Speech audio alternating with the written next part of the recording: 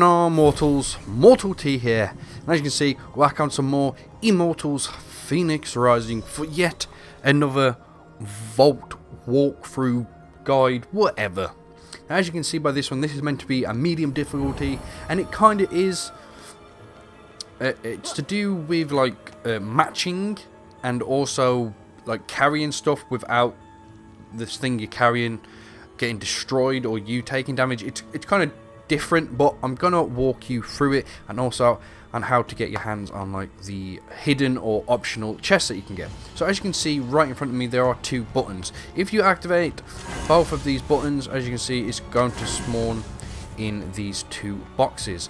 Now, if you also notice between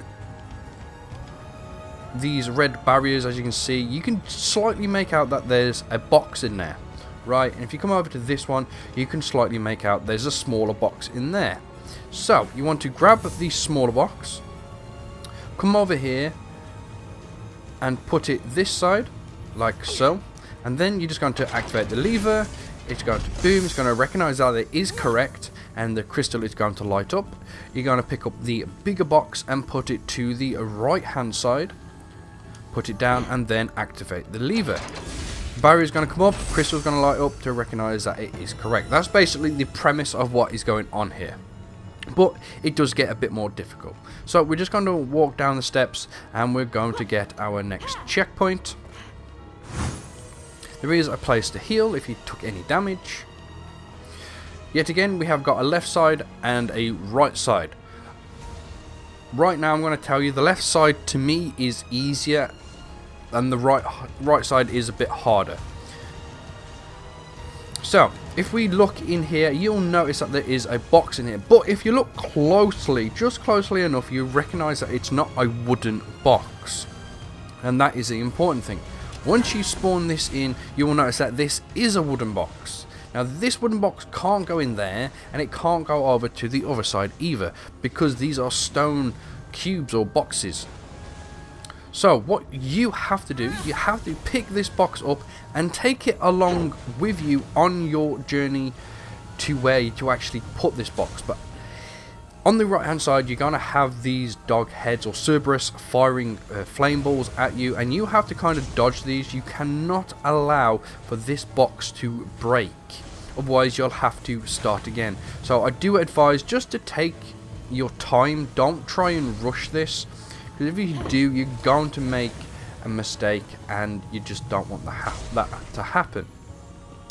If you did take any damage, as you can see, there is a place to heal right there. There is also another box in there with a wooden box, but don't worry about that one. You want to worry about these dogs because they're firing two at a time. So make it past, go to the left hand side. As soon as they fire, go past again. Unfortunately, you cannot run with these. If you do try and dash, it will automatically just drop the box, so don't do that. And then we just want to pick up this box, hop up here and hop up here. There are single jumps, so don't worry. You can get the checkpoint, also a place to heal, but we are going to put this wooden box in here, and then we're going to activate that lever right there. Once that lever is activated, it's going to give you the ability to press this button. But if you slightly saw that, the optional / hidden chest is actually right here. It's kind of out in the open. Maybe if your camera doesn't kind of angle that way, you might miss it, but it is there. Once you have got the hidden / optional chest, we're going to go back to the button and we're going to activate it. This is now going to give you a stone cube, which we need in order to complete this. So we have got multiple dogs shooting at us. We're just going to walk across. You can basically just do one straight line. It's pretty easy. We're going to single jump up there, and now we just need to make it past this dog. It shoots a bit more often. Now don't go walking off this edge. There is a platform that is going to come up to you and put you back down. If you try and jump with this box all the way down, you're going to take damage. That means it's going to drop the box automatically, and it could also destroy the cube that you are holding.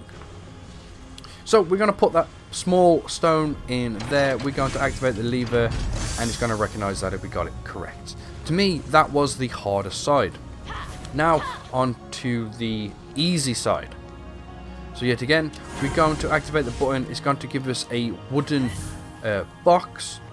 And now it's all to do with single jumps. All these are positioned so you can do a single jump on every single one of them, just like I have done right there. If you want to be a bit more careful, you could probably put this box down and then lift it up to you as soon as you're in a higher place, but all of them are positioned to do a perfect single jump. So once you are up here, get your checkpoint. There is a place to heal, but we want to put this box where this crystal is located and the lever is. So we're just going to put that down, activate the lever, and it's going to do that. And as you can see, all these do glow. That means you have done it correctly. Then we're going to activate this button, and it's going to give us a small wooden box. Now we can double jump with this small wooden box. So what we're going to do, we're going to double jump across this platform and then double jump on this platform. This is where it gets a tiny bit more difficult because it comes down to timing and everything. If you get hit by these spikes, you are automatically going to drop the box and it is going to take damage and it's just going to break. So you need to time that perfectly, and they are set up so you can time it pretty darn good. And there is quite a long period where no spikes show up whatsoever. This one, you can just wait for these spikes to go down if you want, but if you're more confident, you can just double jump across to this where I am right now.